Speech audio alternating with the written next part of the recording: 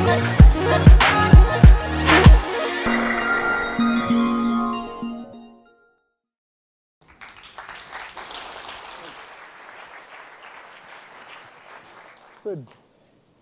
So glad to be here. The previous talk is really sort of perfect for me because I think it gives a sense of what you can get out of data in terms of understanding your world and for helping governments to be able to do a better job. You have to know what's going on to be able to figure out what to do. Now, 15 years ago, year 2000, a commonly heard thing was half of the world had never made a phone call. And that was the year that the UN set up its Millennium Development Goals, 15-year goals that end this year, to be able to reduce poverty, infant mortality, inequality of various sorts, genocide. And we've gone through that, and as you heard in the last talk, progress has been made on lots of these things. Perhaps the biggest thing that's happened, though, in the last 15 years is this. 80% of people, including kids, own a phone now. And that number is going to go up to 95 over the next 10 years. Everybody. Everybody is digitally connected to everybody else in the entire world. But also, those phones are sensors. You know, you have to ping the cell tower to know where you are so that it can send you the messages and so forth. Even the poorest communities take phones because with a phone you can earn more money. And so we've entered a really interesting time when new capabilities are coming to us that are just completely amazing. Everybody is blasé. We use Waze to navigate around. Uber comes and picks us up. We know all sorts of things about our immediate environment and can manipulate them in ways that 10 years ago even would have been considered completely crazy or would have been thought to be really expensive. And now they're mostly free, except for that advertising stuff, right? It's pretty amazing.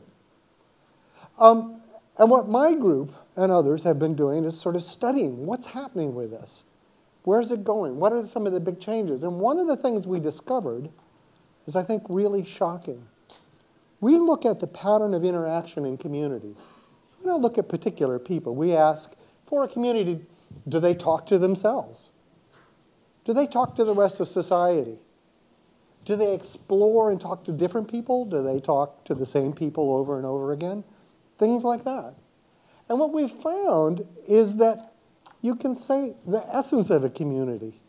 Most of the things that we think about, is it creative? Is it scary? Is it healthy and growing? Is it poor and falling down? Can be seen in the pattern of interaction between the people. Because it's not the technology that matters, it's the people, and it's the ideas flowing between people that differentiate one community from another.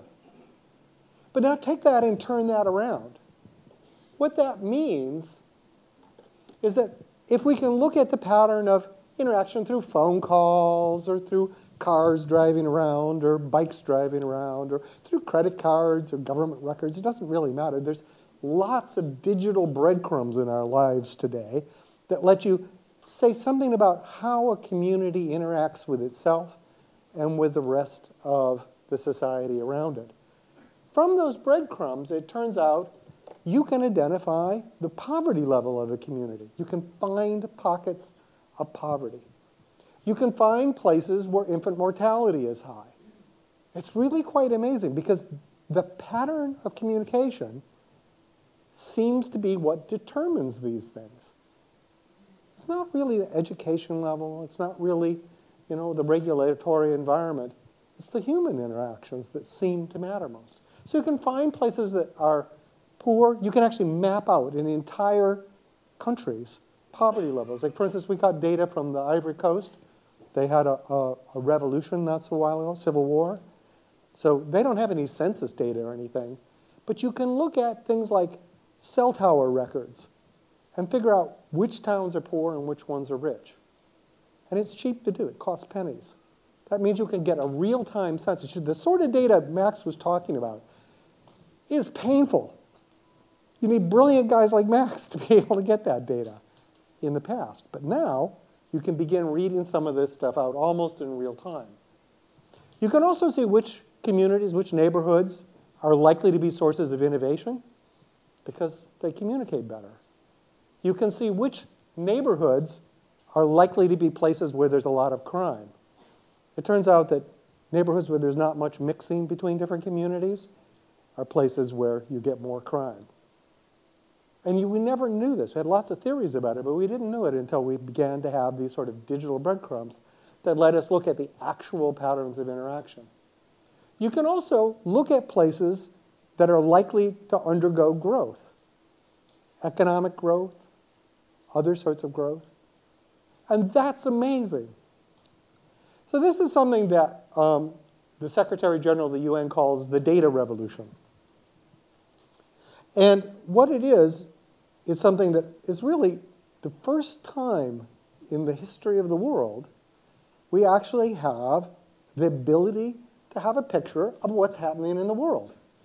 So from time immemorial, you could have a plague that would decimate a large part of the rural population, and the capital city wouldn't hear about it until it was all done.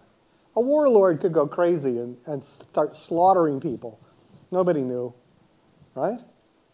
But now, because this technology is everywhere, we have little digital breadcrumbs we can pick up, and we can see it happening. So like the Ebola plague that happened. They didn't make use of the digital breadcrumbs, but they could have. And the next time that happens, they're going to. They were deeply embarrassed that they didn't track the spread of Ebola as it happened. Why? Because the systems hadn't been put in place to do that. But the technical reality is now you can get the sort of information that Max was talking about everywhere in the world, every neighborhood, for not a lot of money.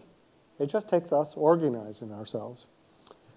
Late last year, I was on a committee for the Secretary General talking about these things.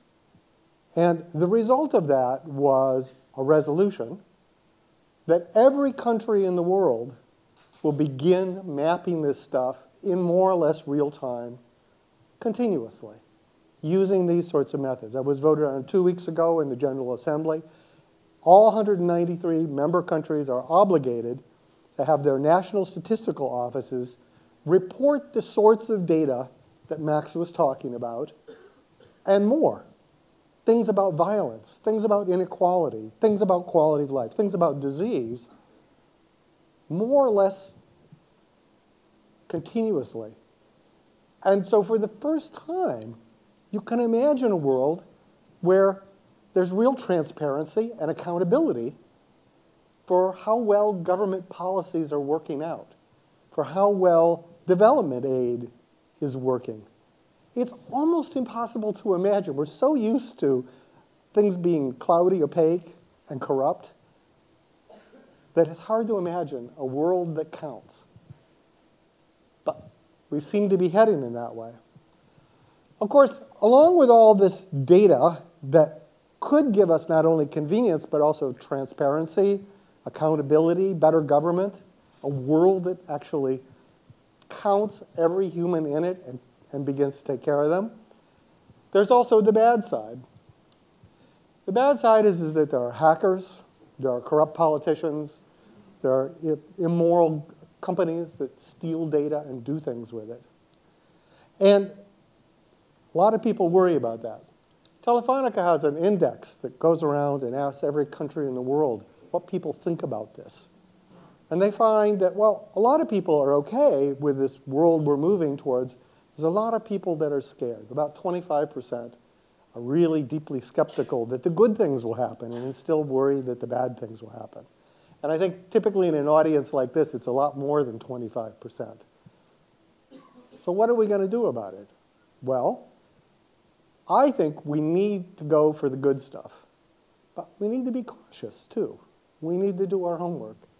And so what I've done along with the Mozilla Foundation, the Open Data Institute here in the UK, Telefonica, set up something called the Data Transparency Lab. And with a gift from Telefonica and later other organizations, we give money to researchers to figure out what happens to your data. Because while we know we can do all these things, And we know we get convenience from our data. You don't actually know what happens to your data. I don't know what happened. Nobody knows. That's wrong. Data is powerful. Data is valuable. We don't know where it's going. We got to find out. So that's what we're doing. We have our first conference November 16 and 17 at the MIT Media Lab. Welcome to join us. Registration is free. It's a nice place. And we'll begin to find out what's happening to your data. Thank you.